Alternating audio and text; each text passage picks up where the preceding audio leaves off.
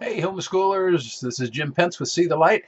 I don't actually have a new project for you this week, but I do have an art tip, and it's kind of based on the projects that are coming next month. Next month, we're going to be doing bookmarks as Christmas presents, and I started experimenting with one, and as you might be able to see here, it really came out a bit of a mess. Everything's muddy and yucky, and so I've got this piece of paper. I decided it's not going anywhere, it's not going to work. So what do you do with it? I want to show you in this real quick tip a way that you can really salvage this paper. So let me readjust my camera angle, and I'm going to show you a tip. I use, as you'll hear many times, and probably already have heard, I use 300-pound Arches cold press paper. This paper is 100% cotton rag, which makes it a whole lot different than most other papers that you're going to get. And one of the big benefits is if you do need to or want to do it, you can actually just soak this paper, and although we won't get this back white again,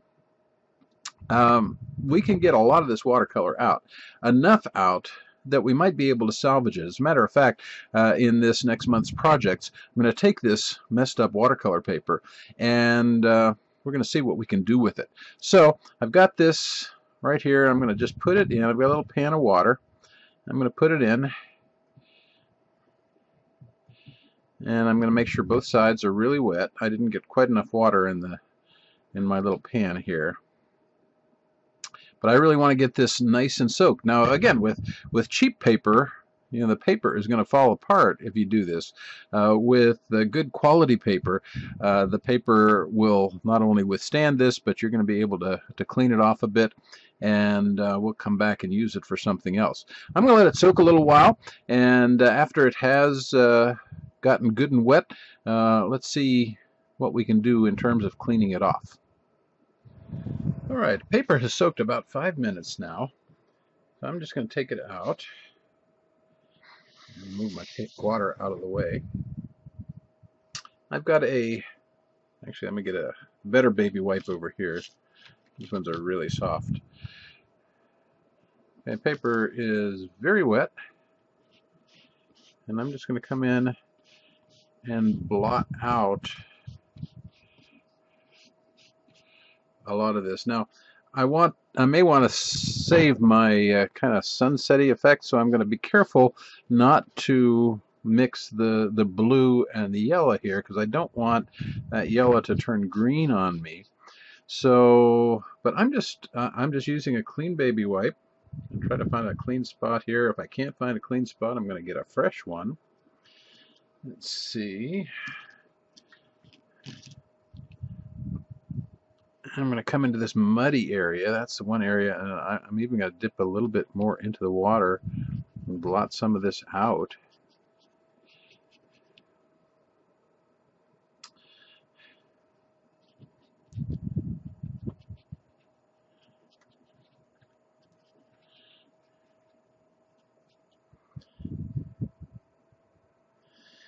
And again, as I said at the beginning, you're not going to get this totally clean unless you soak it in bleach, which I haven't tried. Maybe that'll be a good experiment for the future.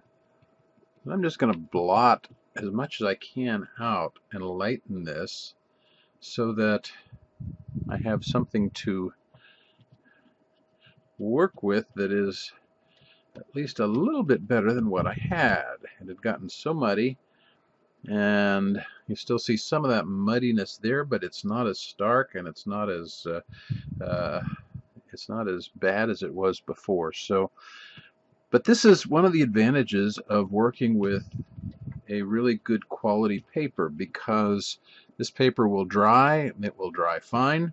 It will be perfectly usable, and the main thing is it's now what I would call a toned paper.